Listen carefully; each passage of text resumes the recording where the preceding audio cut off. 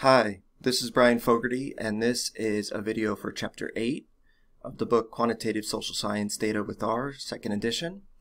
So in this video, what we're going to do is look at creating bar plots with two variables. So in the previous video, we looked at a single variable doing a bar plot. This time we're going to look at two variables.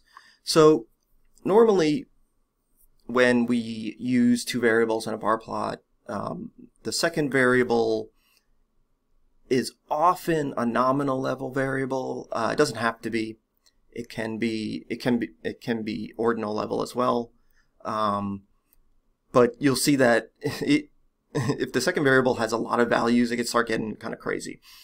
So in this video, what we're going to do is we're going to kind of put everything all together at once. I know it's a whole bunch of stuff. So we're going to go through it slowly. All right. So we're going to need another package here called scales. All right. So this package is going to allow us to add percentages to the y-axis, because in ggplot they don't make it very easy to do that. By default, it's just count, and count, is great, but people don't necessarily understand counts as well as percentages. Well, I mean, it depends on what you're looking at. All right, so what we're going to do is we are going to, again, plot VF problem on the x-axis, but actually the one that we created up here, VF problem 1, on the x-axis, and we are going to plot it by vote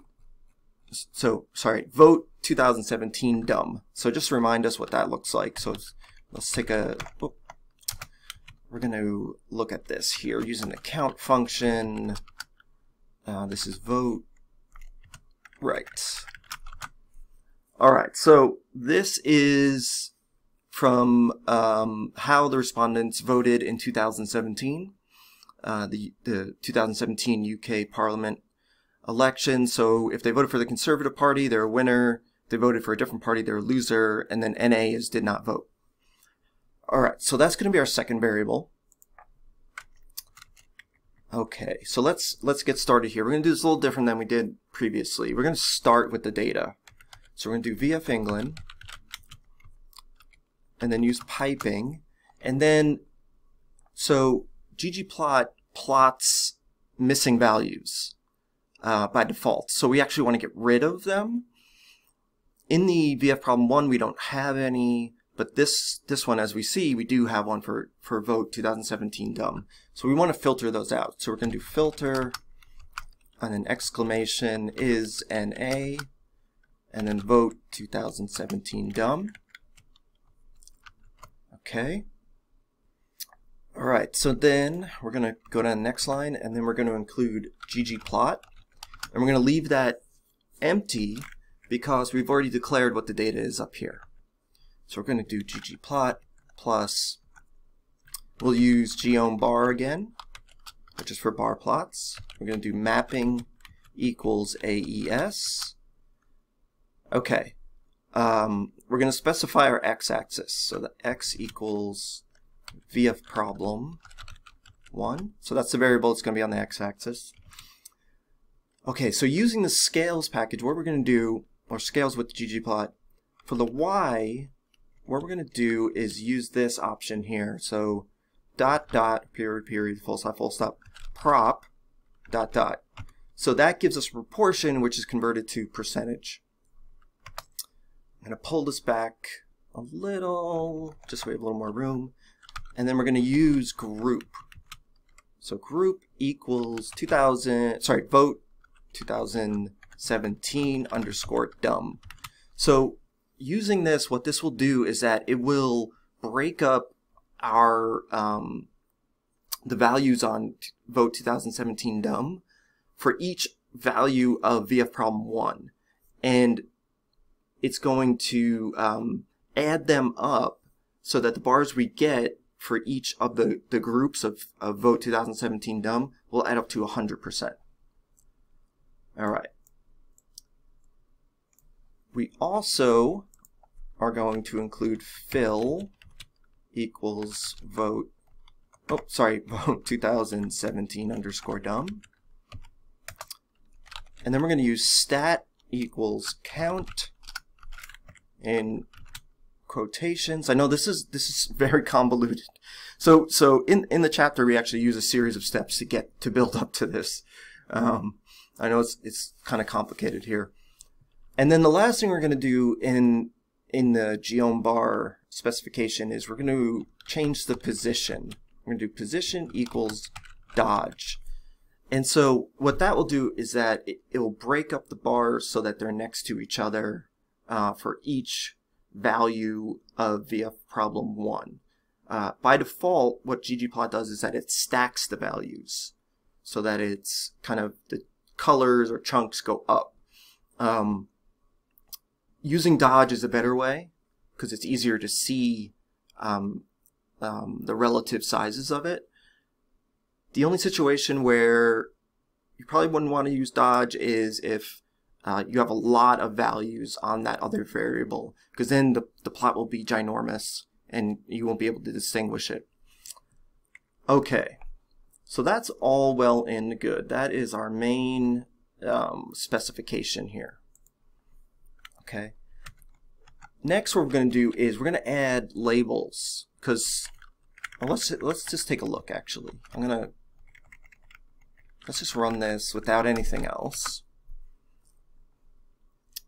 Okay, so we don't have anything here, meaning that you could see how it's set up right now. Okay, sorry, there was something that caught my eye, and I was like, what's going on? I realized that we actually, you can see we got this error here. It says unknown aesthetics, stat, and position. It's because I put them in the wrong spot. It helps to make sure you have them in the right spot. What we need here is actually a closed parenthesis. I messed that up. And I should have known, because in the AES you're specifying, or we're specifying our variables. So count or setting the stat and position are not our variables, they're options that we're including within the geom bar function here. So let's try it again. Let's see if we still get that error. Okay, that's a little better. So I'm not going to pop it out, but you can see here we have the dodging, which is the bars next to each other, and we have our y-axis right now, which is just prop in these decimals. We're gonna fix that. All right. We're gonna add our labels, which is labs. It's the function. Okay, and then this is just text. So we're gonna set the x-axis as voter fraud, a serious problem. Outside the quote, we're going to do comma and then title. All right, so this is the overall title on the plot. Voter fraud beliefs and 2017 vote. And then comma fill equals 2017 election. You can call it whatever. I mean, there's no right. You want it to be clear, but there's no like perfectly right way. What this does, the fill, is that it's gonna replace this over here where it says vote 2017 underscore dumb. It will replace that with this, with 2017 election. And then the y, we are going to include %. All right, notice something, right? Like I started the x and then title and fill and y. I should probably order it in a better way from like biggest to smallest, but it doesn't matter. The ordering doesn't matter. Okay. I'm going to do plus, and then we're going to work on our axes here. I'm going to do scale underscore x underscore discrete. Okay, so this function is an option when your x-axis has discrete values or categorical values. All right, what we're going to do is, instead of the values for VF problem 1 being next to each other in the way they are, just completely sort of flat next to each other, we're going to turn them so that they're on an angle of 45 degrees. All right, so to do that, we're going to do guide equals guide underscore axis, and then angle equals 45. All right, so that will change again so that the labels on VF problem 1 are on a 45-degree angle. And then we're going to change our y-axis here to scale y continuous, and we're going to do labels equal percent format, and then parenthesis, but it's going to be empty. Okay, so what that does is that it converts this part that's prop here with the points to percentages. So it will multiply them by 100 and add a percentage sign automatically. And then the last thing is we're going to change the overall theme, and that the overall theme we're going to change to is minimal. Minimal is a very commonly used one because it's just real basic. So it allows us to see the plot easier. Why is there? All right, let's see. Let's see if it gets. Oh, theme minimal. We need. There we go. All right, so let's hope this works. I'm gonna highlight that and run that, and it's unused. Why is it unused? Because I spelled it wrong. There we go. All right, it's good to spell things correctly. Okay, I'm going to click on that, and we see now this is the plot that we get. So we can, you know, looking at this, we can kind of try to figure out like what's going on, how it's split up. So we might say that, you know, for winners, it seems like there's people that were winners have a higher or more strongly agree or more likely to agree that voter fraud is a serious problem than losers, which is actually counterintuitive. But it's because of the conservative ideology aspect. All right.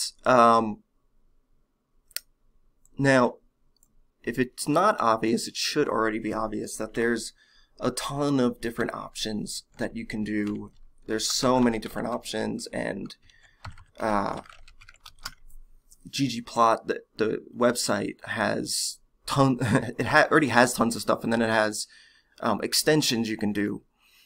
So you are most likely be able to find a combination of everything to make a plot exactly how you want it. What I do here is just change it to grayscale. All right, so we click on that. Things are grayscale now.